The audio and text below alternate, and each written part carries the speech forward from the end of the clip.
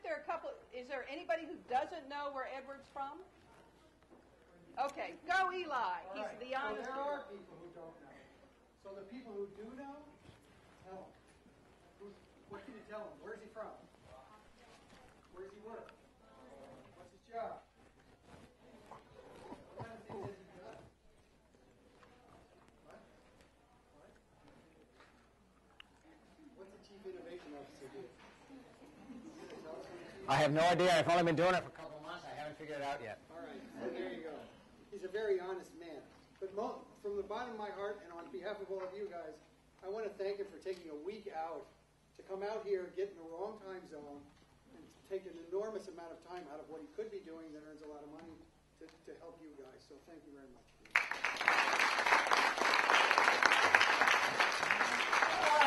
If only you really I want to knew. give you something. Oh, my gosh.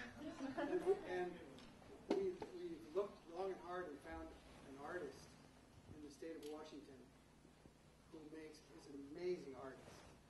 And we felt is a perfect gift to give someone who helps us see things differently. And I thought it was going to be a Ducks t-shirt. it's an art actually. It's a kaleidoscope. Oh, wow. And it's an unbelievable, beautiful kaleidoscope. Awesome. So thank you for helping us see differently. This reminds me of when I was in college. It was the 60s. It was the 70s. Anyway, okay. I'm going to check this out later. This is great. Wow. You'll probably get looks on the plane. So take it away. Wow. So I'm honored to be here. Thank you, Richard Ward, and thank you, Deb Morrison, and thank all you amazing students who someday I'll be probably asking you for a job. Probably won't be that far off. So I'm flattered to be here. And I'm probably going to learn more this week from you than you're going to learn from me. But Deb asked that maybe I sort of just share some stuff that may somehow be useful or give you a sense of what to expect. So I really don't know very much about anything except what I've done and where I've been and how I got there. So I'll just tell you that story. How's that? Is that okay? I don't have anything in my teeth, do I? I came back from lunch today. I had something in my teeth. That means someone didn't tell me. Okay, good. All right. So as you can tell from my gray hair, I grew up in the 60s and the 70s. And the 60s and 70s were an amazing time. Incredible things happened. It was the golden age of media. This is probably hard for you to imagine, but 1960 was the first televised presidential debate. Isn't that amazing? Like in my lifetime, the first televised presidential debate. There'd never been one before then. The Beatles came to America. Actually, the Beatles didn't come to America. Ed Sullivan brought the Beatles to America, and there's a significant difference between those two things. The civil rights movement was, in full stride. We were in the middle of the Vietnam War, which was a remarkable thing because obviously it catalyzed an entire generation. It began the beginning of all kinds of new, freedoms and liberties and ways of thinking among boomers, but it also was the first war in which the press was genuinely embedded in the middle of everything. And all of America, every night, at the same time, on only one of 3 television networks, because there were no other options, watched the body bags and the same story and the same reports all together at the same time and knew that everybody else up and down the street was watching the same news at the same time, in their living rooms.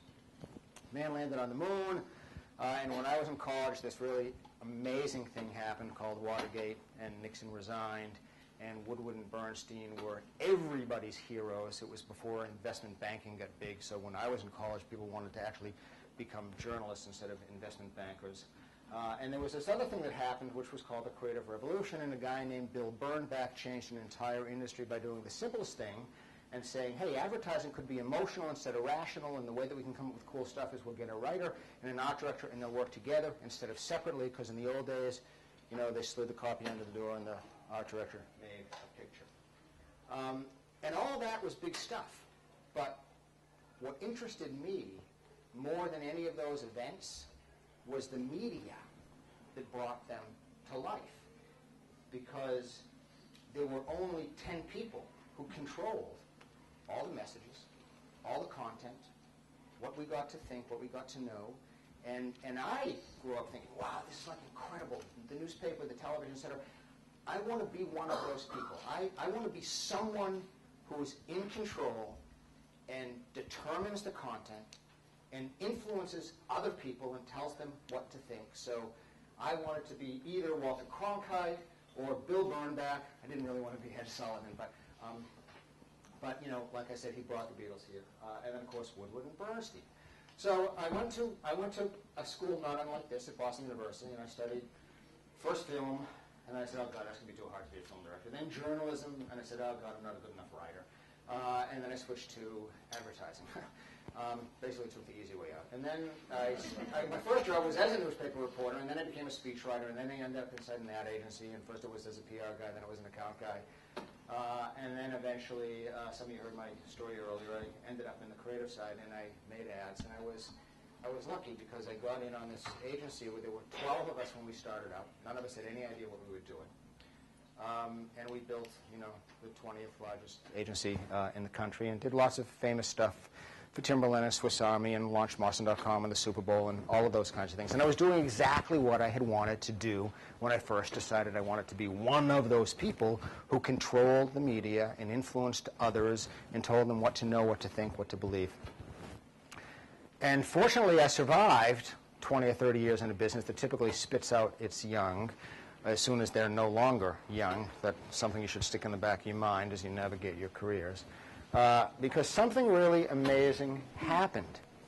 These four incredible media beast monster moguls all got replaced, right?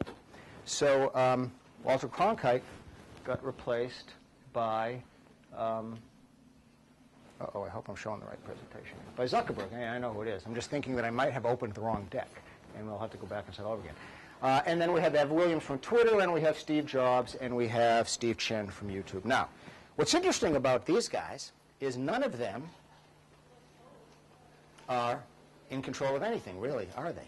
What they have done, instead of being people who create messages and tell us stuff, they've actually liberated us. They've liberated every single person here to do what those other people did when I was growing up and become, you know, a content generator or a distribution channel or a medium or a blogger or whatever. And all of a sudden we have this crazy thing going on. And what has happened, now I know no one remembers this.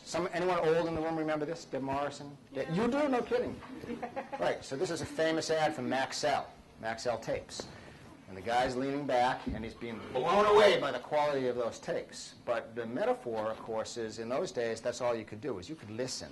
I always tell the funny story that when I was a kid, you know, you have to listen to the records in the order that the artist wanted you to listen to the music to. There's no such thing as a playlist. And now, of course, this has changed because now we are leaning in and we are controlling and we are making content and nobody tells us how, when, where to do anything. So there's a great writer and professor at NYU called Clay Shirky, and he's written this book called Cognitive Surplus. And I think this one line, to me, sums up the turmoil that everybody's going through right now, which is we're living through the disorientation that comes from including 2 billion new participants in a media landscape previously controlled by a small group of professionals. Okay?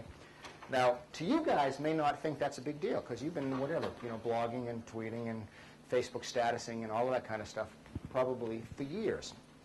But you're going to get out of school and you're going to go to work for a bunch of companies who are still based on the old model, right? They're run by old white guys who, you know, just like me, were into the control side of things, who have muscle memory and organizations, et cetera, and it is really, really, really challenging. So now let's talk about what are people doing, right? So now we've all been liberated, and the stuff that people are doing is actually pretty amazing. So I think it's more interesting to look at non-advertising kind of stuff and get our inspiration and learning from that. So here's the guy, I don't even know the story. He traveled around the world on Twitter.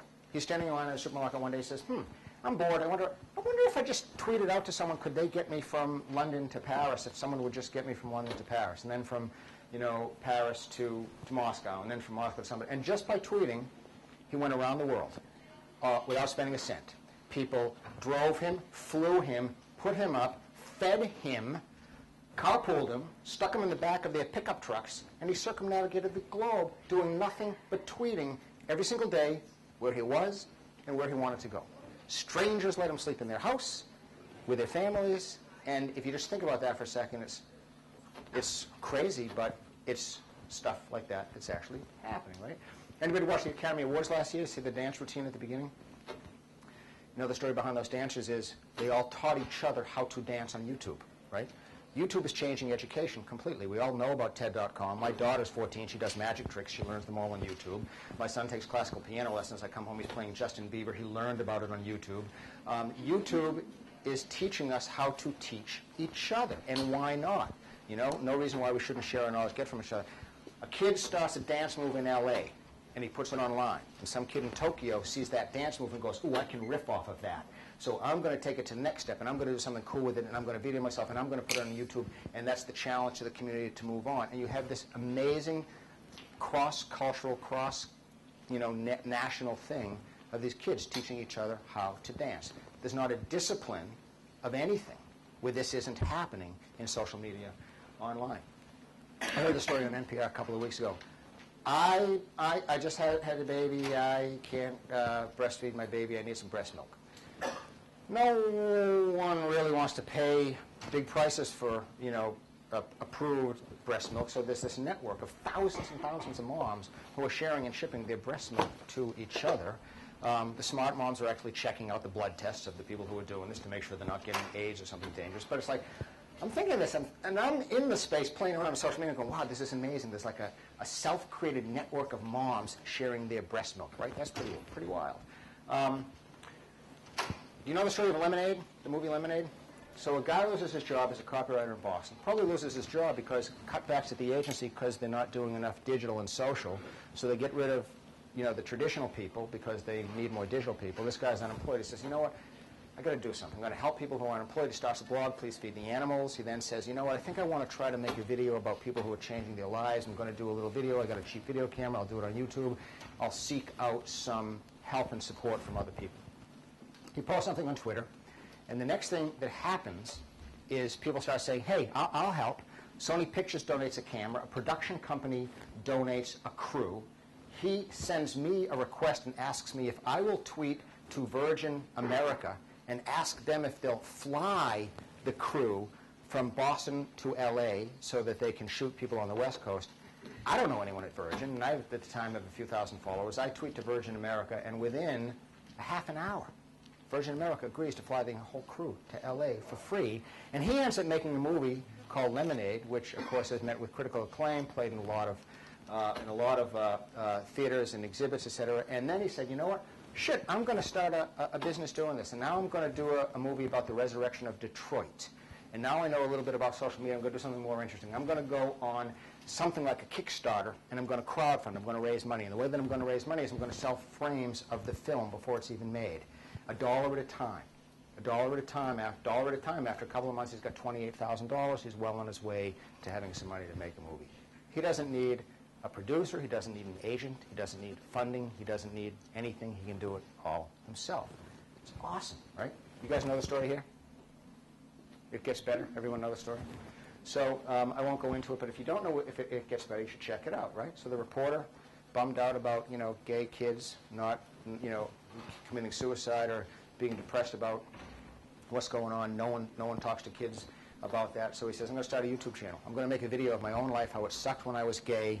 I got abused, I got harassed, but you know what? You go to college, you find a community, you meet people who are like you, and it gets better. And the next thing you know, hundreds of people, companies, Googles and Netflix and organizations of employees are uploading videos. Then Obama's doing a video. Then Hillary's doing a video. And the next thing you know, there's thousands of videos and millions of views. And one guy, who happens to be a columnist, there's a little bit of fun, but one guy in a video camera and YouTube makes this thing happen and begins possibly to change a country's mindset, a generation's mindset, offer hope to people, etc. So doing all kinds of things. You may or may not know that, we're using this stuff to take down countries and governments, and this whole thing started on Facebook and Twitter, and here's a bunch of tweets from January 18th, so 7 days before everybody went onto the streets in Egypt. This thing started with a half a dozen comments on Twitter, and the next thing you know, bingo. Who knows Gary Vaynerchuk? Anybody know Gary Vaynerchuk? Everybody knows Gary Vaynerchuk. So if people don't know Gary Vaynerchuk, I'll tell the story fast. Gary Vaynerchuk, you don't know him? You should know Gary Vaynerchuk. Okay, so here's a guy. It's such a great story. He inherits this little liquor store from his dad. And he's in New Jersey. The store does a couple $1 million of sales a year. And he knows nothing about advertising, marketing, anything. He knows a fair amount about wine because he worked in a wine store stocking the shelves all his life when he was a little kid.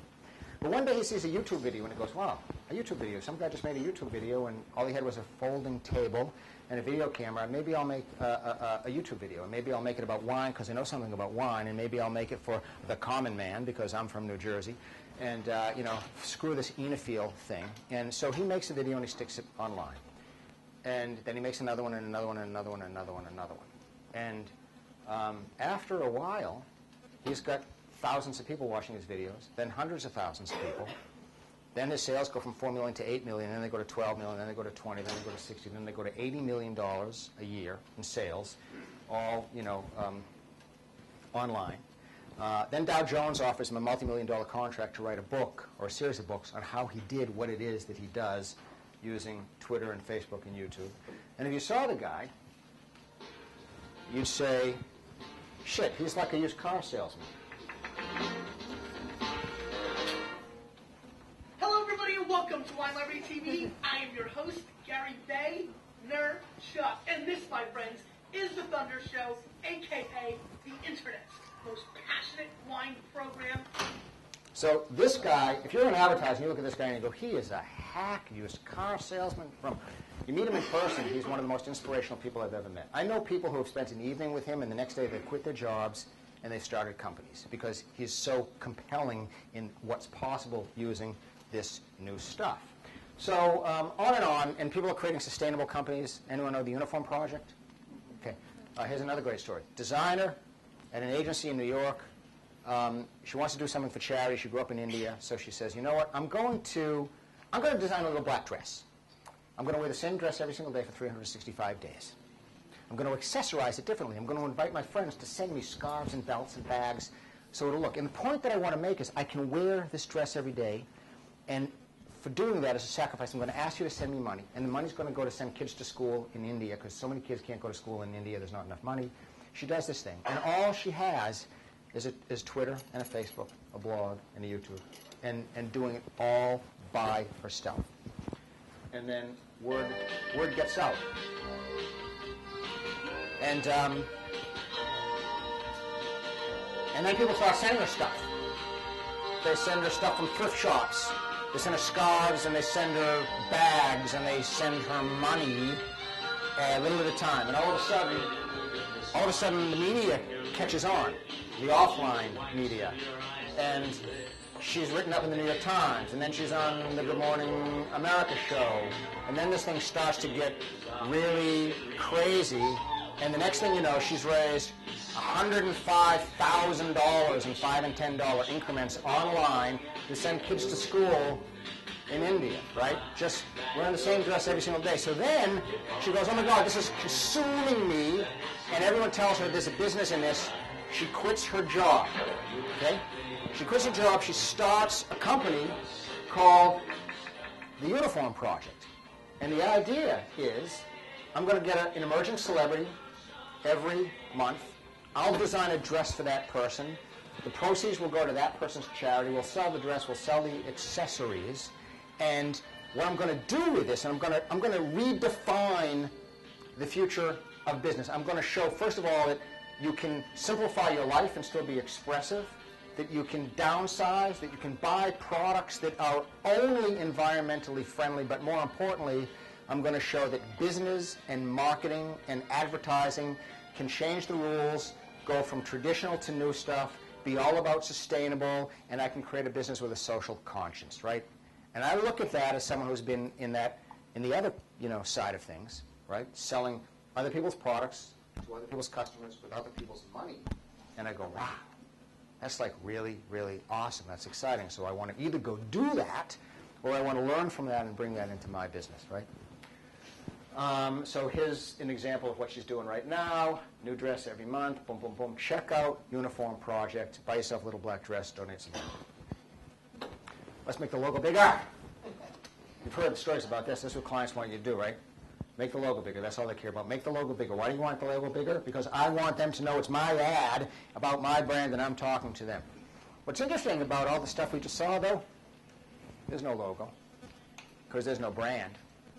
Because we don't need a logo and we don't need a brand because we don't need a client because we don't need a company because we can do all the shit ourselves, right? And that's also pretty interesting.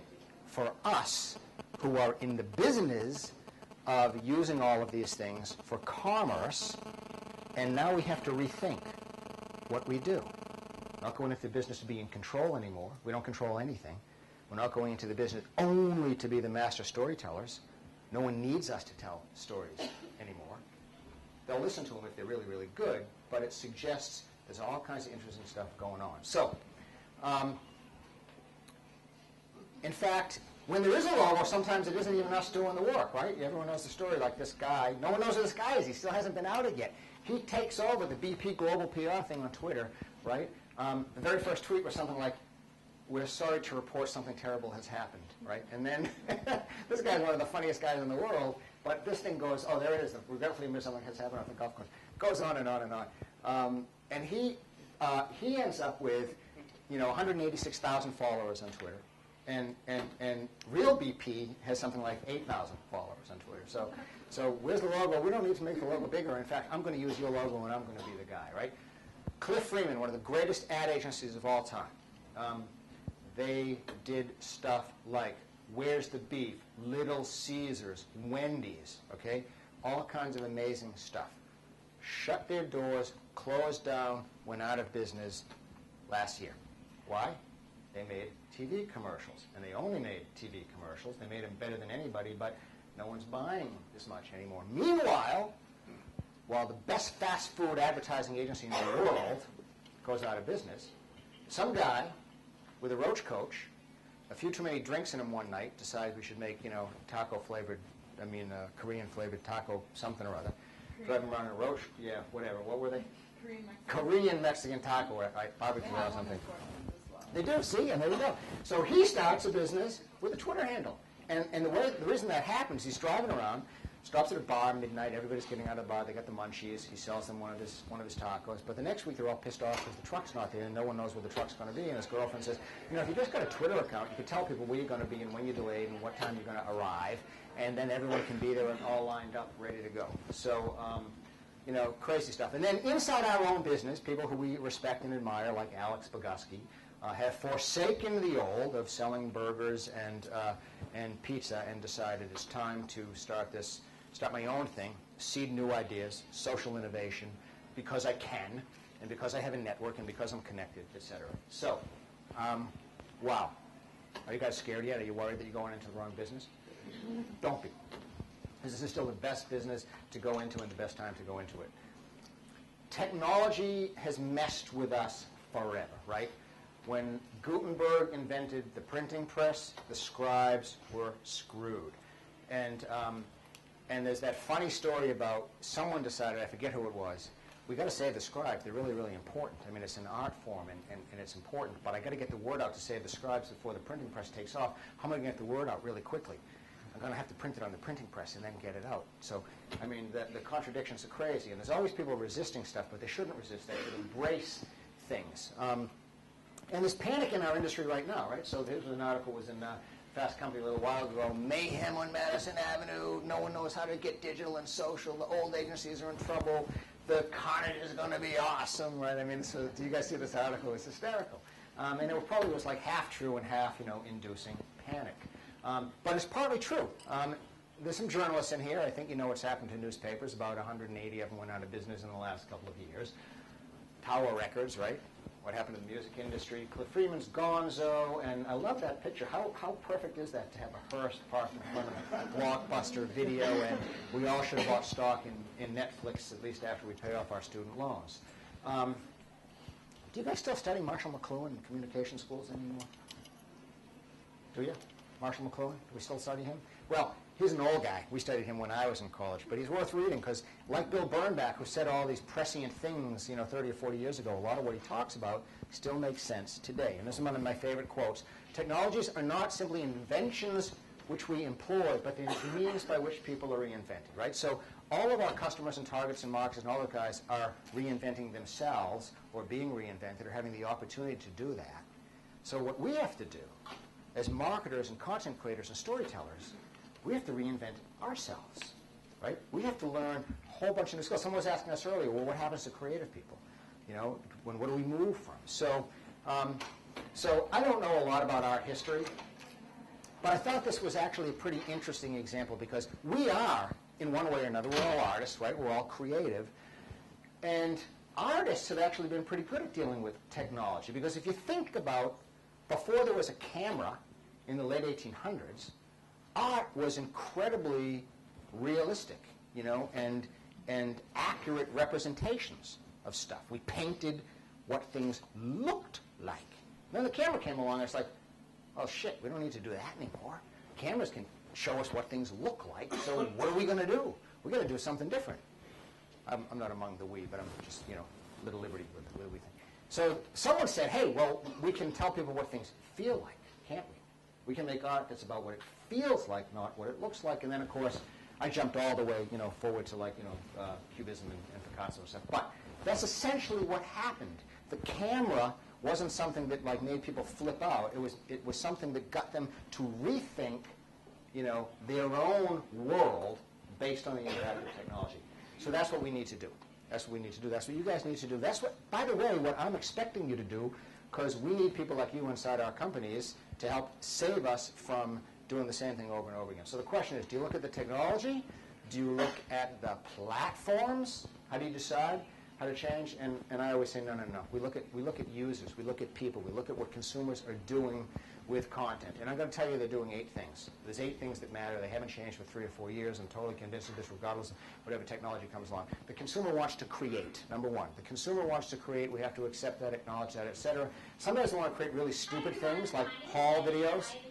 I want to know, are there any women in here who make haul videos? Any of you guys shoppers out here on the West Coast? No? So let's get started. You know what these are? I got this really cute 3-piece set with All right, so, you know, some things are stupid, but, you know, they're a fact. But if we're smart, like JCPenney, you know, some of you guys are working on JCPenney. JCPenney hires haulers, gives them free gift cards. The haulers go shopping. They make haul videos about JCPenney. How smart is that, right? Second thing is, we have complex relationships with media. Nobody just reads anymore. Nobody's just online anymore. We watch the inauguration on Facebook with our friends. We watch the Super Bowl, and we tweet about the ads. Number 3, community is our new source of content. You know, we check our Facebook feed. That's our news. This is my flip board, and I can access content. As you see, I've got Deb Morrison. I read whatever she tells me to read up there. But the people that I follow and interact with and pay attention to, those are my most important sources of content, not necessarily the editors of the New York Times, despite the fact that I love the New York Times. We're constantly connected to them. That's a subset of the previous one. We want to do business with a person, or at least a brand that behaves more humanly. If you go all the way back, pre-industrial age, in the marketplace, when we went to the marketplace on weekends and we bought, you know, meats or cheeses or clothes or whatever, we did business with a human being, and we knew who that person was. And then industrial age came, and then we moved to the suburbs, and then we shopped in big supermarkets. And one of the reasons brands got invented was because we no longer know the person who's making our food, so we'll put little Keebler elves on the package because I'll feel really connected to the Keebler elves. They got like this human quality to them, et cetera. And that's where brands came from. But the fact is, social media is bringing us back to wanting to be able to connect with people. And it's important that brands and their marketers therefore think about acting and behaving that way. We join forces to exert influence. How does Betty White get on Facebook? How does the Gap logo get wiped out? How does Michelle Lauto, a 17-year-old in New Jersey, get every student in the state to walk out in protest of tax cuts for the school system? It's the ability to harness a community. I grew up in the days of Kent State and the moratorium on Washington. Do you know how hard it was to tell everybody what the hell was going on? Hey, let's all take a bus down to Washington and protest. It's so much easier now, and people are taking advantage of that kind of stuff. There's no such thing as perfect, okay? Because we can all opt into content on our own terms, there's no one thing that makes sense for everybody. And what's really stupid about the advertising industry, you know what we do? We spend, someone talked about the $30,000 in research today. We spend $30,000 in research to go find a single insight, and then we're going to make an ad campaign that costs $1 million, 3 commercials, they're all going to be the same. We're going to run those things to all say one thing to a whole bunch of people when the same message to everybody isn't relevant anymore, because we can all opt in on our own terms in our own way. We need to be way more diverse in how we get stuff out there. New definition of quality is number 7. When I went to college, we had multi-million-dollar stereo systems. They filled up our dorm rooms, right? We had, we were trying to replicate concert hall sound, and of course, what you guys care about is portability, accessibility, availability, and inexpensive, right? And so we go around with buds in our ears instead. And finally, attention is the new scarcity, right?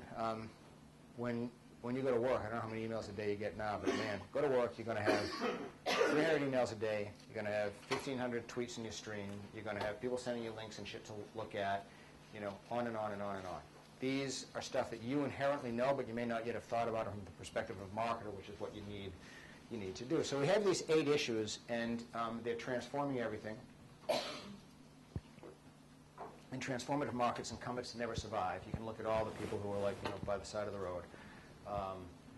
We looked at some of those earlier. So what we need to do is change. And you guys inherently know some of this. I think it's smart to think about this. You're going to go to work for companies, some of whom get it, and some of whom haven't yet. Here's what I think we need to do. We need to change our mindset. As marketers and communicators, this is always, and probably to some degree, what we've been taught. We're going to identify our audience. We're going to craft a message. We're going to target them with that message, shoot an arrow through the heart. We're going to have a media plan. You know what a media plan is? A media plan is I'm going to decide when my content and my message is available.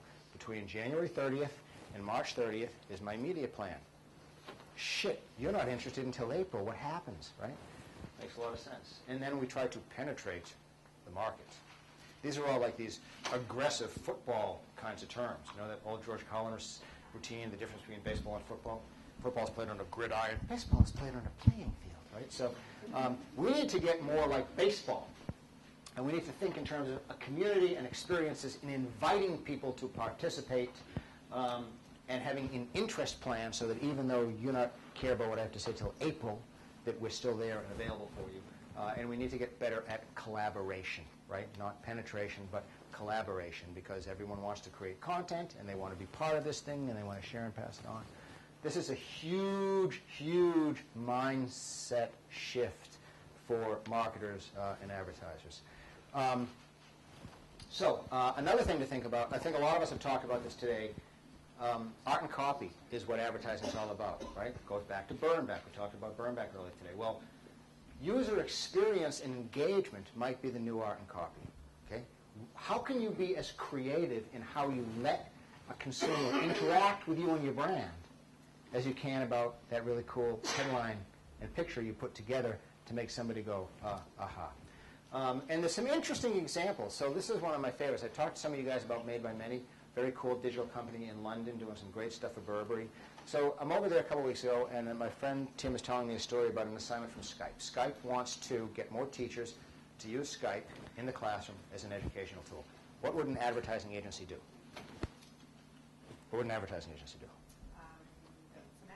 Advertise to teachers. That's right. Ad agencies would make ads and advertise them to teachers and all the educational journals. You know what these guys did? They said, no, let's talk to some teachers. We're going to figure some stuff out. And they figured out that teachers already know about Skype, and teachers like to Skype, but teachers don't Skype enough because, why? They don't know who the hell to Skype with. So an ad agency could figure that out too, and then an ad agency would go and run ads to try to get people to learn who to Skype with. Instead, these guys said, you know what we're going to do? We're going to build a directory. We're going to build the most amazing, super cool directory in the world. It's going to let every single teacher who wants to Skype with someone go on there and write about who they want to Skype with, and we're going to invite digitally anyone who has content and something to share and a speech to deliver, science, social media, journalism, whatever, to go on Skype and make themselves available. And we're going to let these people connect, and we're going to use what's called the network effect, right? The network effect is why Twitter is so big, and Facebook is so big, and YouTube is so big, because those brands didn't do any of the work at all. They built something that lets the community do all the work themselves, build it, grow it, share it, spread it. So they're going to create a directory that will itself enlarge the entire experience of Skype in education. And that's the difference between advertising and user experience and engagement. These guys are smart. That's the future way of thinking. I still like to make TV commercials or watch them or whatever, but I think it's important that we learn how to think that other way. So a couple other things we should do is we should change what it is that we make. Okay, How's that? That's a great ad. Is that a great ad? Like, if you made that ad for an advertising class here, and the assignment was for a zoo, you know, wouldn't you get a good grade, right? So if you can't see it, it's like a lion has climbed up, a zebra's climbed up on the top of a giraffe's neck, and he's up there holding on for dear life, and the headline says the lions are coming, right? So it's an ad to introduce the lions exhibit, right? So, you know, that's good for an ad. But this is what the Antwerp Zoo did when their elephant was going to have a baby. They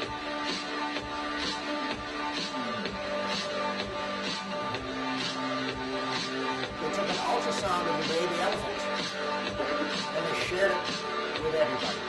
So everybody could see the proud mom's, you know, baby. Then they crowdsourced the name for the baby elephant. And I asked everybody, hey, submit names. And everybody who submits names, they'll let you all vote on what name should live. And this goes on and on and on and on and on, right? Interactive, engaging, not a single traditional creative execution in there. I may have my numbers wrong, but if I remember correctly, traffic at the zoo went up by like 300,000 visitors, you know, in a year. The whole country was talking about this thing. Everybody was following the birth of this baby elephant. And I don't care how good an ad they made about the coming of a baby elephant. It never would have generated that kind of stuff. I think we have to change how we make things, right? In our business, we make things the same old way all the time. We have a strategy, we brainstorm, we develop some concepts, we put the concepts on the wall, we show the concepts to the creative director. The creative director doesn't like them. We do some more concepts. We put them on the wall. The creative director finally likes them but doesn't like how they look. We redesign them. We make them nice. We take them to a focus group. We show them to the client. We go down this long, linear process, right? It's like Henry Ford manufacturing. And then something comes out at the end, and we just pray to God that the thing works, right? Well, there's this new thing called Lean Startup, which is more iterative. It's sort of like learn, test, iterate, learn, test, learn, iterate, test, learn, test, iterate. So it's the idea of like, let's make stuff faster. Let's make stuff faster and put it on the internet. Let's make stuff faster, put it on the internet, let people play with it. Let's not be afraid of showing our ideas early. Let's get reaction, and then let's build it. Because in the digital space, we don't have to be finished when we put something out there. We can hide on the internet. It's like walking outside in Manhattan. You can be on the streets of Manhattan and no one knows who you are. You can hide on the internet. We can use the web as our new social group, as our new focus group. We can use the web, you know, for experimenting. We use the web for building. We should. So here's this thing. I talked to some people about this today. Go check this out. It's called Art of the Trench. Artofthetrench.com, one word. Just check it out. It's one of the coolest digital experiences, and it sold a gazillion trench coats.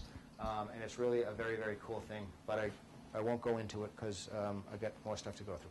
We should change the speed with which we deliver it, right? Everybody knows about 12th Force. Again, we're living in this real-time world. Consumers, when we go back and talk about consumers, they don't want to wait. They don't want to wait for next month's magazine to come out. They don't want to wait till next Thursday when something's on television. And if they have a question or a desire to interact, they don't want to wait until tomorrow. What's the worst thing in the world? It's being on hold on that cell phone, on that phone, 800 number, right? So we've got to learn how to do more of this kind of stuff. We've got to learn how to mobilize our employees and to liberate them and to inspire their participation and not be so afraid that, oh my God, how can we let everybody in the company talk to our customers? Shouldn't we leave that in the marketing department? We need to actually change how we distribute content. I talked about this at lunch today, so this is really interesting, and I think this is a whole model. It's a combination of gaming dynamics and new ways of influencing people, right? So Uniqlo is a retailer, and what do all retailers do? They put shit on sale, right? They all put stuff on sale. Everything gets marked down by 40% or 50% eventually. We know that that's going to happen. But why should we ever do that again, ever? Why should we put something on sale all by ourselves? Why not make our customers think that they're the ones who are putting it on sale? So what Uniqlo does is they put their sweaters online and they go, hey, if you tweet about this sweater, if you tweet about it, the price will go down a little bit. And if you get your other friends to tweet about it, it'll go down even more. And if we get X number of tweets, this sweater is going to go down by 50%. So what happens? Well, first of all, if you want that sweater, you're going to tweet about it, and then you're going to tell your friends to tweet about it, and then people are going to tweet about it just because they go, whoa, I have the power to reduce the price. Uniqlo is going to reduce the price anyway, but what the heck, I feel like I'm reducing the price. So I'm tweeting away, and what are they getting? They're getting so much free advertising. It's all over social media. People are tweeting, they're posting to Facebook, the price is going down. I feel like, yeah, that went down because of me. And what are they getting? They're getting all kinds of data. They go, oh, that's really interesting. This sweater went down faster. People must like this sweater. Let's make sure we have more of them in inventory. I mean, this is a whole new way of thinking about marketing. And again, if you look at that, you go, what's the creativity? It's not a headline, it's not a picture, it's not an ad, it's not juxtapositional reasoning. It's a new way of user engagement. We need to change how we invite participation. I love what Ford did a year and a half ago with Ford Fiesta, and they just essentially they gave the car, to 100 kids, and they had to apply to get in. You had to be a social media content creator, make videos, etc. But if you got in, they gave you a car, and it was yours for like 6 months, and you could drive it wherever you want. Gas was paid for, everything was paid for. You had to fulfill some assignments, and you had to do some tweeting, and you had to do some Facebooking, and you had to do some YouTubing. So you're generating content. But what they're learning is the lifestyle, the practices, the behaviors, and the interests of their community of prospective customers, and ending up with tons and tons and tons of data that's way more realistic than a contrived focus group for how to market this thing later on in the future. We should change our technique for telling stories, right? Again, we talked about this a little bit. We need to get better at getting other people to tell our stories for us. We need to get them involved in creating those stories with us. So in a couple of weeks, there's going to be a new book out called The Art of Immersion, and it's going to be by Frank Rose, who's an editor for Wired. And he's going to, in this book, he talks a lot about this new kind of immersive storytelling. It's more complex. It goes transmedia. It's really, really interesting kind of stuff, and it connects the entertainment industry, user behavior, gaming dynamics, in storytelling. So, anybody watch True Blood? TV show? I don't. Do you like it? Yeah. The launch of True Blood was brilliant, and one of the early transmedia storytelling things, and a little bit about what Frank Rose is talking about. So, you all know that whenever there's movies and TV shows, they always get launched with these big campaigns, the sides of buses and the billboards and the tune-in stuff, etc. True Blood goes to this tiny little company called Advanced Guard in Massachusetts and goes, hey, yeah, how can we do this and we don't have any money? So this guy at Advanced Guard gets together with another little company, and they come up with this thing, which is like totally cool. They go, okay, here's what we're going to do. We're going to mail vials of synthetic blood to all the most prolific content creators that we can find. So we're going to find bloggers and tweeters and video bloggers, and we're going to send them a vial of synthetic blood with a little quiz challenge to see if they can crack the code and get into the lair. I don't know, is that what, I don't know what would vampires live in, but the lair of vampires, and identify them and see if they can get released beforehand. Now, you're a blogger or a video blogger or a popular person on Twitter, and you get in the mail a vial of synthetic blood and this challenge. What do you do with it? You blog about it, and you make videos about it. And remember the wine guy, Gary Vaynerchuk? Gary Vaynerchuk, who gets 200,000 people a day watching these videos, does a blood tasting that day instead of a traditional video and puts it on YouTube, and 200,000 people see it. And the next thing you know, millions of impressions, if you can still call them that, across the social sphere about this new TV show. The entire launch of this thing cost $50,000. And there was hardly any content. There was a mailer, there was a vial of blood, there was a direct mail letter, and there was a lot of sweat equity trying to identify the home addresses of the bloggers and the video bloggers. $50,000. You can't buy a billboard in Manhattan for $50,000. We need to change how we generate goodwill. This is a cool thing that we did at Mullen. So we had a client, and it's not unlike the unicorn thing. We had a client, Grand Food Foundation. They wanted to give money to Feeding America. What did we do in the old days when we were giving money?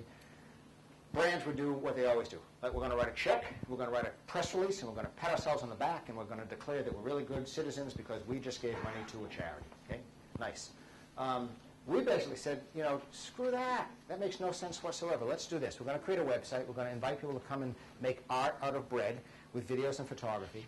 When they make art out of bread, we're going to give them an avatar with whatever their image is, and they can put that on Twitter, and they can put that on Facebook, and they can tell their friends about it. And for making that tiny little piece of bread art, we'll donate $1 in their name to Feeding America. Right? Like I said, we were going to donate the money anyway. But why just donate money anymore in an age when people want to participate, when they want to do business and create content themselves, when they want to share, when they want to interact with a company that behaves like a human being, when they want to have a role, etc. So we ended up with thousands and thousands and thousands and thousands of pieces of bread art. But the very cool thing about it was we went to Diane Sawyer, Good Morning America, and we told her about this story. And she made bread art on the site, and then she put us on the Good Morning America show. I assure you, if you wrote a press release and a check, you're not going on the Good Morning America show. But if you do something creative, then you might. And this goes back to what is the definition of creativity in this whole sort of new age. You know about Pepsi Refresh? That's a new way to create community value. So there's some stuff that I think we should know about and learn about and do and embrace and get familiar with. But at the same time, what's amazing is this thing, all this stuff that we're talking about, the web and digital and social media and these new consumer behaviors and our iPhones, all that kind of stuff that we all depend on and use every day, they're like in their infancy, right? This stuff is like, YouTube's 5 years old. You know what? Facebook's 4 years old. I mean, this stuff, no one really knows what any of this means. It's just getting started. So all those things that I just told you are things that we should do, I might be completely wrong.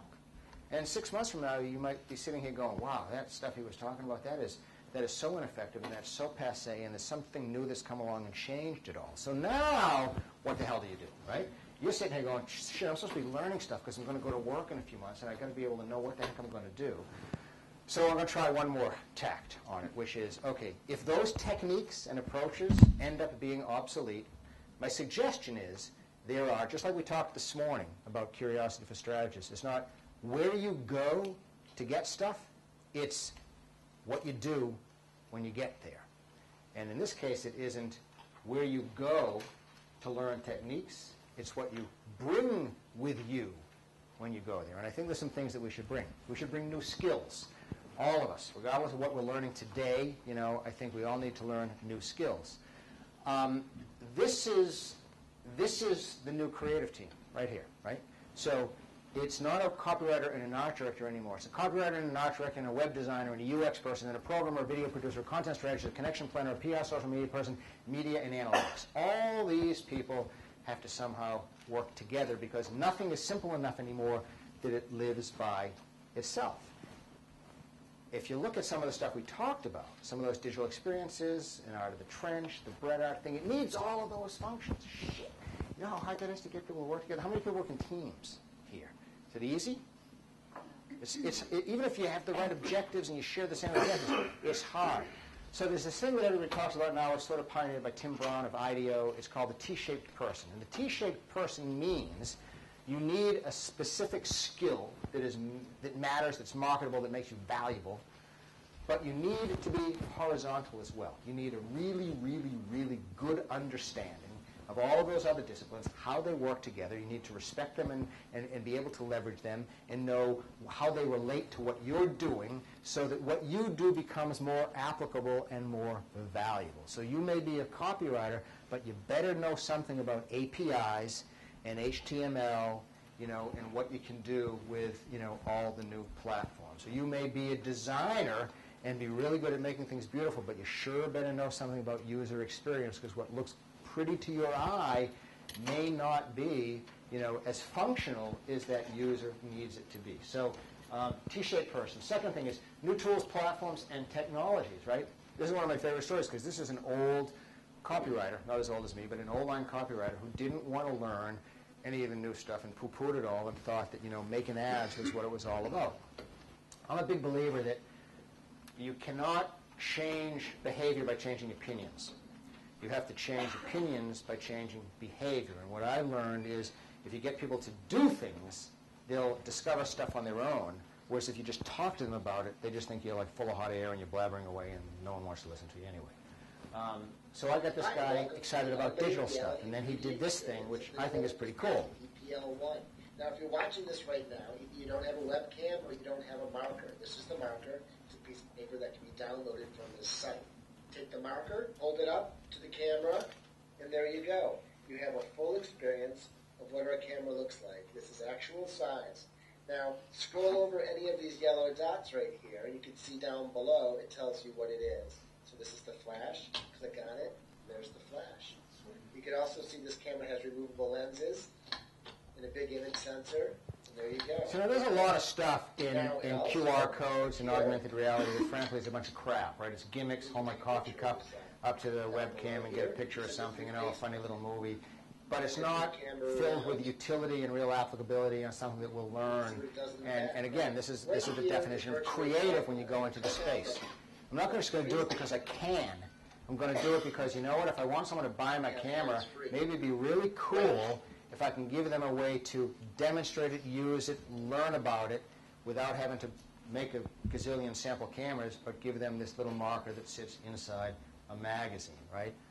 If you're a creative person and you get an assignment, and the assignment is to sell cameras and to make an ad, you want to be able to go and think in that space as much as you might think about making something traditional. We need new ways of collaborating, right? So I talked about earlier, old creative team, and this was revolutionary when Burnback did that, right? But this might be what a new creative team looks like, or a new creative team, or a new creative team. And that isn't easy. And the hardest thing is because it's made up of two sides now that inherently don't get together, which is digital people and advertising people, software and storytelling. And they're from completely, totally different planets. Someone told me you guys are working together now with the business school, creative guys in the business school on something, and I bet you that that's like, whoa. Like, you know, the way that they evaluate stuff, the way you evaluate stuff, creative filter versus business filter, okay? Imagine now you're an artist and you're sitting there with a guy who writes code, and you know, you want them to be creative and they want you to invent something that can be made simply and elegantly and be functional. It's really crazy. Here's another thing that's interesting. You ever sit around, I know there's no alcohol here, which is a bummer, but if you were toasting somebody, right, you got two people, it's really easy. It's one clink. But when you have four people, there's 6 clinks, right? It's always really hard. Oh, I didn't get you. I got to reach across the table and get something. Think of those as agreements, little contracts that have to be made in the world of collaboration. 2 people, all we have to do is, you like my idea? I like your idea. Should we put our idea together? We get an idea, right? Good, right? All of a sudden, there's 4 of us. It's like, whoa. You know, way, way harder. Learning the skill of collaboration in the new world is important. And I think your generation does it better than my generation inherently. But I hope that's true. And then, of course, there's sex. Right? Anybody want to talk about sex, or you want me to talk about sex? You ready to talk about sex? Sex is, I'm not really going to talk about sex. I mean, I'd probably throw me out if I'd be in deep shit. But all the new stuff is like sex, okay? And it's like sex in this. You can watch videos about sex, and you can read about sex, but you don't really get it until you have it. You know what I mean? So all this new stuff is exactly like that. You can't understand any of the things that I think are coming and that are new, or that I'm talking about, by listening to me talk about them. And you can't understand them by reading blogs about them. You can only get them if you do it. And what I found, because I've been reawakened and enlightened and liberated by those 4 guys that I showed you at the beginning, I found that this is magical and this is powerful. And the stuff that we can do is incredible. And so you should use every one of these. You should be using Posterous and Instagram and Twitter and Quora and Storify. How many people know what Storify is? 1. Anybody else? Talk about Storify just a moment. Storify. So, Especially for the journals. and then see that little app thing over there? There's a thing called App Maker. And you can go on App Maker and you can make an iPhone app. And the hardest part isn't making the app. The hardest part is actually figuring out how to register as an Apple developer. But you can go make an app, right? I mean, you don't have to know how to write code.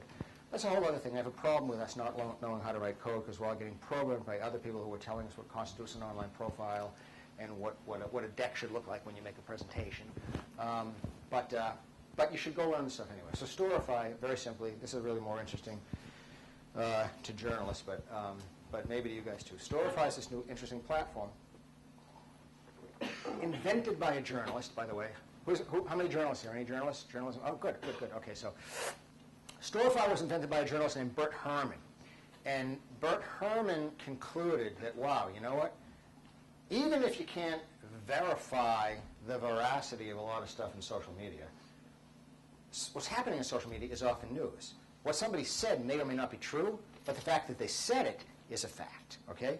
The tweets that happened in Egypt on January 18th are sourceable content to talk about how those events materialized.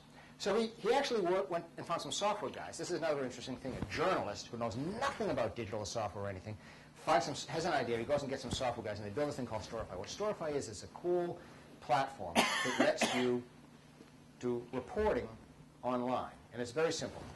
On one side of the screen, there's a column. On the left side of the screen, there's a column. On the left side of the screen, you can bring in anything you want. You can bring in Twitter. You can search by keyword and bring in Twitter. You can bring in Facebook. You can bring in YouTube. You can do a Google search. You can find a subject. You can go to the New York Times. You can grab anything and bring it up in that column, filter it in any way you want. And then you can say, okay, I'm going to build a story. The story I'm going to build is going to be, I'm going to tell the story of what's happening in social media related to Egypt. So you know what? I'm going to grab this piece from the New York Times. I'm going to drag it over here. And I'm going to grab, oh, here's 5 tweets that are really interesting. I'm going to grab these and drag them over here. And I'm going to grab this and drag them over here. And on the right-hand column, and then with just drag and drop, I can reorder everything. And I can press another button and the window opens, and I can annotate what I just put in there. And I can end up writing a story that has quotes and sources and my own editorial comments, along with this other stuff that I find. And then I can hit a button and publish it, just like that. And the community can see it and can be online, etc. What I find really interesting is if I were a student, I would be looking at that and go, oh my God, this is like such an awesome research tool. Because I can organize, I can do research on any subject. I can grab all the stuff. I don't care whether I get it from Britannica or Wikipedia or literature, etc. And I know what all the journalists are going to say, whoa, you know. First of all, how do we know if that content's any good? And maybe it isn't. And how do we know if it's, you know, valid? And maybe we don't. But, you know, you can probably still, you know, do your own reporting, right? I can ask a question on Quora, or I can ask a question on Twitter, and people can give me answers. Those answers may or may not be accurate, but they're quotable sources of content for what it was that I asked somebody, as if I were actually just interviewing them. So it's a really interesting thing. Now, again, that was invented for journalists to do reporting using social media. I believe someone else is going to figure out a different application for it, i.e. research, i.e. students, i.e. training young kids who have poor executive management skills to develop better executive management skills. Because 90% of all the stuff that's been invented was never invented for what we end up using it for. Twitter was not created to do what we do with Twitter. Nor was Facebook, nor was YouTube. YouTube started as a dating site, right? And then they realized, well, this is no good, this video dating thing, so let's turn it into a video site. And it became what it is. Podcasts, right, were invented by users, not by Apple. So anyway, check these things out, learn them, get good at them, create in them, think about them. So I'm going to close with a story. This is one of my favorite stories. If you've read my stuff, you may know this story. Are there people who know this story? I hope there's somebody who don't know this story. Okay? This story has nothing to do with digital social media, but I found it online accidentally. You ever play with a stumble upon button when you're bored, right? I mean, now we're all playing with Angry Birds instead, but before Angry Birds, we would go on stumble upon, and we'd hit the button a few times, and we'd see what popped up. So one day this thing pops up, and I go, wow, look at that. It's like this teeny little like cardboard robot. What the hell is that? So I do a little bit of research, and I find out this thing is called a tween bot. Okay? And it was created by a woman who's a graduate student at the Tisch School at NYU called Casey Kinzer. And she's studying urban migratory patterns and how people move around in the city. And she does this little thing. She builds this little robot, and she puts a pole on it with a little flag, and the flag says where the robot wants to go. So, and she takes it and she sticks it on the streets of Manhattan or in Central Park, and she goes away, she has her video camera, and she just leaves it. And this little robot just starts to go all by itself, right? Except it falls off the curb, or it bumps into a trash can, or it hits a bench. And lo and behold, what happens? Someone comes along and goes, oh, and they come over and they get the little thing and they read the sign and it says who wants to go in, and they say, oh, you're going the wrong way, and they turn it, and then the little thing goes off again, and it bumps into somebody else, and somebody else comes along and helps it again. Now, she's done this thing 50 times. And sometimes she has this little robot, it's going to go a mile away, other side of Central Park, right? The interesting thing is it always gets to its destination, always. And nobody messes with a little robot. No one kicks him into the street, no one steals him, nobody puts him in the trash can. The little robot always gets to where it wants to go. Now, there's an advertising metaphor in this too. If you gave this assignment to an ad agency and said, hey, we got a little robot, we need that robot to get from here to there, you know what an ad agency would do? Car service. Or, or they take out an ad campaign recruiting somebody to do it. But the new mindset says, you know what? I can get other people to do stuff for me if I embrace these 5 fundamental ideas. 1, I can accomplish big things if I break them down into lots of little parts, lots of little pieces. Not unlike Eric Prue raising money for lemonade $1 at a time. Not unlike Sheena Mathiak in the Uniform Project raising $100,000 $5 at a time. I can accomplish something big if I break it down into little pieces. Okay? Second thing, I can get people to participate and do things with me and for me if I give them some psychic reward, right? So what's my psychic reward? My psychic reward is, wow, I helped that little robot get to its destination. And I'm part of a community of people who did that. And I feel really good about helping that little robot, get to where it wants to go. The third thing is you make it really, really easy and effortless, right? Oh, shit, man. If I had to, actually take that thing and put it in my car and drive it there, I'm not going to do that. Screw that. All I have to do is turn it a little bit, point it in a different direction, and it goes. Fourth thing is don't be afraid to ask. Don't be afraid to ask. We all sometimes just forget to ask. Hey, can you do this for me? I need you to do me a favor. Can you tweet this? Can you retweet this? Can you send this? Can you post it? Can you respond to this? Can you click this? Can you like this? Can you get this badge? Whatever. And the fifth thing is your little tween bud has a smile on his face, right? And I think the last thing that we need to do is we need to do things with joy, and we need to do things with passion, and we need to do things with enthusiasm, because that's what people want to be part of, right? It's no different than that girl, Michelle Laudo, saying, let's strike across New Jersey because we need money in schools, which, by the way, wasn't, that happened on Facebook. And is it any surprise that 4 months later, Zuckerberg gives all that money, right? No one's ever put that together, that little thing that she did. That's a big part of it.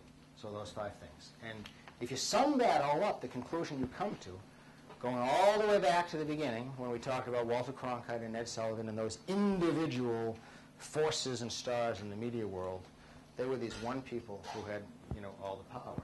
And now we do all this stuff together, right? And I think it's the end of us and them. And I think that the takeaway is we should embrace this, learn it, get good at it, because all of us are better than one of us. And so think about that kind of stuff, what you can do with it. Go be social, make great stuff. I hope some of this was useful. Thank you.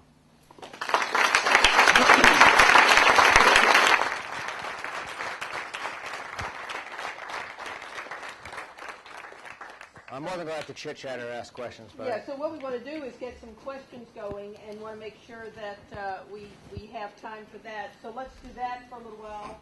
And am I right? When we leave, we're going through these doors? Okay. So questions? Yes. I just got some water. That people want it now. They want content now, but you're not willing to wait.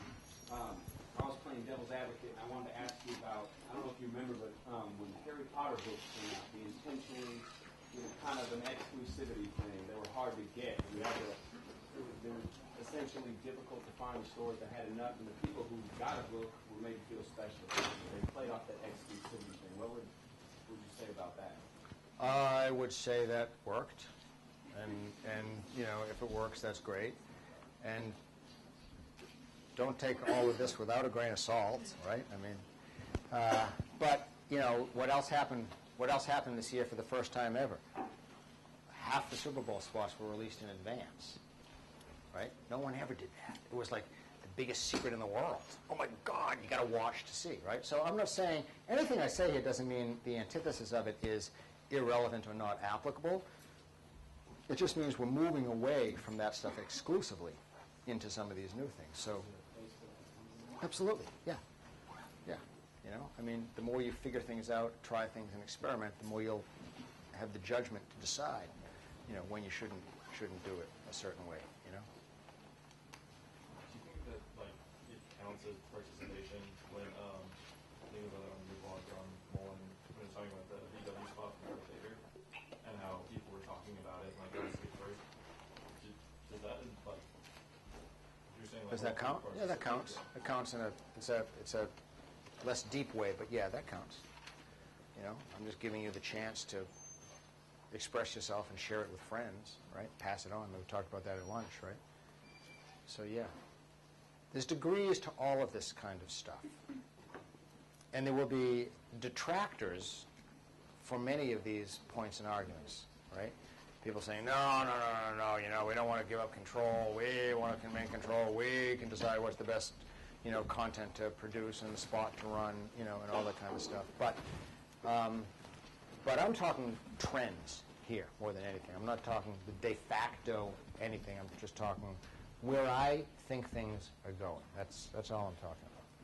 But I just think you guys should be open-minded and be aware of this kind of stuff as well, you know. Yeah, Dave. That was great, by the way. I really enjoyed that. Oh, thank you. Thank you. So here's a dilemma. You know, as I talk to my class, and a lot of them hit me up to come up to the agency in Portland, and they want to intern, and really excited about agencies. I'm not going to denigrate my agency where I work, but there is that struggle about how do you keep that, the enthusiasm, the passion, and the joy that you talked about. How do we retain that when the young kids join the agency? Because I see so much of that get beaten out of me. And I'm not talking about the digital divide, but Right, yeah. I'm trying to bridge that in my agency. Yeah. But it's really tough when you've got the old school guys there. Who don't Yeah, want you know what, and this is, I could not agree more, and I think that, I think it's a challenge everywhere, too. I just met a young journalist who, he was writing for a blog, and he was interviewing me for something, and someone had told me I should do the interview because he'd been a reporter for a daily newspaper in Boston, a big newspaper. And the first thing I did when I got on the phone is I said, I got to interview him. So what the hell are you doing working for this blog, for this, when you were a reporter for a newspaper? And his response was, oh my God, it sucked working for a newspaper. These guys were dinosaurs. They had their heads up their butt. They wouldn't let me engage with my readers. They didn't want me to interact. There was a hierarchy of how things got approved and who got to make decisions, and I felt like it was just the antithesis of everything that I see going on as a recent student, a content creator, you know, being somewhat digital savvy, et cetera. And he feels liberated working for a blog, right? So the point is, this is true across lots of industries, and you could very well end up in an agency where you go, oh shit, all that stuff that we were talking about in school, I'm not even getting to do, and I'm doing some crappy job over here, and nobody wants to listen to me, and I have this really cool mobile example, and I'm going to bring that in the room, and I'm all excited about it. It's such a great idea, and the creative director just rejects it out of hand. You know what? That is going to happen, I'm sorry to tell you. It happens inside my agency all the time. I can't even make it not happen when supposedly I'm one of the big cheeses. So what somebody said to me, a guy named, I gave his name this morning, Mal Bonington, he's a big cheese at Google, Ben Malvin. What he said to me is, you know what, we all need to be, if we believe in this stuff, if we care about this stuff, we all need to be pirates and hackers and outlaws. And what we need to do is we need to change the system. Sometimes we need to change the system from inside. You may be lucky and go to work for companies that get it. If you go to work for a digital shop, they're going to get it right away, a digital creative shop. If you go to work for a cool agency like, you know, Wyden and Kennedy, they'll get it in some corners of the company. If you go to work for a company like Mullen or a company like Chiat Day, where supposedly we get it, and find out, wow, I'm working on a piece of business where nobody gets it, and everybody's old-fashioned and thinks the old way. That's just a fact of life. But I will tell you, unarguably, that this is, in one degree or another, where everything's going, and it's going to just keep going faster. So you have a few choices, because you don't have a lot of selection early on. Like people who have a little bit of a career now, they go, well, I'm leaving this place because it sucks. I'm going to go someplace else where I know they get it. Other people, when you're looking for your first job, you may not have quite that much liberty, so you want to go someplace where they at least have high standards. You can learn stuff. You can get to do something, and maybe they're going there, maybe they're going too slowly, and you just got to figure it out. I think, but you can try to evaluate that when you talk to people. I think don't you think there's more people starting to get it all of a sudden, don't you think? Yeah, I think there is, and what I've been trying to say to my guys is it's time for them to start interviewing companies. I totally agree with that. Yeah. I think that's really important now. Then you might get the measure of the company a little quicker. You know what? I'll go talk to Alex, come up with an idea, have him raise some money for you to start your own company. Do what you need. I actually see a lot of kids in Boston get out of schools like Emerson and BU, et cetera, and I've even offered them jobs, and they're to us, I don't want to come work for you. I'm going to start my own company. I go, what are you going to start? You don't have any clients, you don't have any money. He says, okay, I got a laptop, I have an apartment, I have a laptop, I have a partner, he has a laptop in his apartment, and they got this thing called the internet. Right? It's a multi-billion-dollar infrastructure that's free for most of us. And shit, go create something, if you can afford to live. I'm working on a team that's working on campaign for JCPenney's, and I was just wondering, you talk about a lot how instead of telling people what you know about a certain brand or something, you want to let them experience it. But when you let them experience it, do you turn that into an advertisement, or is it more special? Oh, that's a good question. No, you could. You very well could. I mean, you very well could turn that into an advertisement. That's sort of what, like, Old Spice did, right? I mean, they got people to tweet, then they took the tweet, then they turned it into a thing, and then it became something. The other thing is you could anything that you do. Oh, the wheat thins thing, right? There's a perfect example. Okay, I don't know how contrived that was or not, but it doesn't really matter. It certainly looks real. So, right, people check on Twitter to see if someone's going, oh man, I need wheat thins. The wheat thins truck shows up. Say, hey, we read on Twitter that you need wheat thins. They deliver cartons and cases and a truckload of wheat thins, and they video the whole thing, and then of course they run it as an ad. So everything is everything else. Do you know what I mean? And I think that's a really smart way of thinking, right? So creating content all the time, and so that experience gets turned into something. We didn't even talk about mobile and QR codes and sticky bits and how you can embed content in the middle of your products now across all that kind of stuff. But in my opinion, all that stuff fits underneath the consumer behaviors. They're just different technologies and tactics that reinforce that. But would you think, on top of that, just if you didn't tell anyone about your project type of thing, and it was more of like letting the user actually discuss it more, that would be, I guess, not more like genuine, but like a type of building up a type of. There's yes, and there's a challenge still, which is, so the VW Force gets out there, that TV spot, and has 23 million views after a few days, and it had 12 million views before it even aired on the Super Bowl. By any stretch of any imagination definition, that would be a success. It probably got those views in part, though, because there was press coverage talking about Super Bowl commercials, right? The fact of the matter is still things don't scale as quickly as advertising can make them scale. Big budget, mainstream media, while it may not necessarily, work all the time, the one thing it does afford you is fast, instant scale if you can afford it. There's much more waste than there used to be, but that's one advantage of it. Other things, if you get the Frank Rose book, it tells a story about, what is it, Year Zero? Anyone know the 9 Inch Nails story, how they used transmedia? It was called Year Zero or something? This thing became gigantic. So 9 Inch Nails wanted to launch a new album. They did it entirely with social media.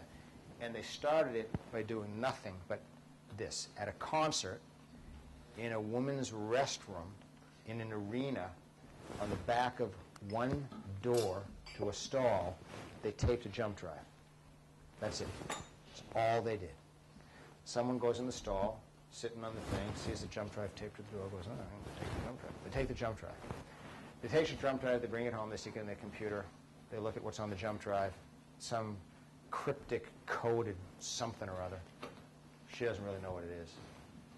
And then she sends it to a few other people saying, I have to do what this thing is. And no one sort of really knows. And then one day, someone who got, this is maybe a few months later, someone who got the stuff emailed to them is at a concert, a Nine Inch Nails concert, and realizes that one of the band members is wearing something on his sleeve that connects to that thing that was inside the jump drive. And all of a sudden, this one person goes, oh, that's connected to that. And this person goes back online and starts to chat about it. And the next thing you know, there's hundreds of people trying to dissect this thing and figure it out. And the next thing, it goes and it goes and it goes, and it gets bigger and it gets bigger and it's bigger. And it gets crazy. It gets to like, hundreds of thousands of people. Now, granted, that's a very small, crazy, intense Nine Inch Nails, customer thing. But it's like, whoa. I don't know if anybody knows the story about the Wired magazine writer who tried to go off the grid, right? I mean, this is gaming dynamics, right? This is group gaming dynamics. And this is another whole thing to do. Now, if I want to reach 100 million people, group gaming dynamics started with a jump drive in the back of a lavatory door probably is not the most effective media strategy. It may be inexpensive, but it's never going to get me my mass. But if I create the right partnerships, the right alliances. Okay, so Brand Bowl, when we started Brand Bowl 3 years ago, I don't know, we got like a couple of thousand people to tweet, okay? And then last year we got maybe, we got 100,000, tweets. And then this year we said, you know what, let's try to find a media partner. So we went after the Chicago Tribune and all the Tribune things. They couldn't get through their own, hierarchy and complication. We ended up doing it with Boston.com and the Boston Globe. So they brought us scale, because what did they do? They wrote about it, they advertised it, they gave us free space, they gave us newspaper ads, they put it on their online website, nonstop, encouraging people to come and participate in this thing. Holy cow, the thing was through the roof this year. I mean, we had like 350,000 tweets. We had thousands of people using the hashtag. For the entire night, we were the second or third top trending topic on Twitter worldwide, right? Not U.S., worldwide, the hashtag. And the number one trending topic was paid, right? So essentially, we were for part of the night, we were the number one trending topic on Twitter worldwide, right? From something that started out as a little viral thing, invitation to people in the advertising business to learn to use Twitter, because we added that leverage, which is, and again, so think about the combination of all the stuff coming together. So, you know what? I'm timekeeper. So let's take 2 more questions, and then I know some of you will have one-on-one questions, and we'll make best use of time. And because I'm hungry and thirsty. And you're still on East Coast time. So and I'm still hungry. Yes. Okay. Cool. Yeah. I know you're not a journalist, but I was, though. A bad one, but I was. Yeah. I was just wondering what you thought about the future of law. I think I read the New Yorker cover to cover every week. In my family, my wife gets her own New Yorker and I get my own New Yorker, so we don't fight over the New Yorker, and we both still read long-form journalism. I don't think as many people are going to read long-form journalism, but some people will always read long-form journalism. And it's like anything else. People start reading when they're interested, and they stop reading when they're not interested. So if you're a really, really good reporter, and you write really well, and you're a great storyteller, then people will read. But you know what? I think that, unfortunately, it's not going to ever be as popular with the masses as it once was, because we're all distracted, and we have this thing called links, and we click on them, and the next thing you know, we're off on some journey to God knows where, right? And we forget where we even started. But I was a writer before I was anything, and I tell people this all the time. If you want to write long-form copy, go do it. If you're a writer and you're a good writer, you never, ever have to worry about anything. It's one of the greatest skills in the world to have. You'll always be employable. So at least you have that. Yeah. I had a question on the, you mentioned like Sherry Vanderchuck and stuff about creating your own, marketing your own thing. He started out on his own and everybody else, as well as like Tim Ferriss marketing his own book. Do you think that a lot of other agencies will not be as relevant anymore and people will start to market their own things or crowdsource their own? Yes, I do. I do think they'll be less relevant. I think that we're seeing new models already, seeing like Victors and Spoils and John Windsor with a crowdsourced agency. We're seeing things like co-collaborative, Ty Montague's thing in New York, where he's creating new kinds of alliances. We're going to see things could change even more dramatically than we even think.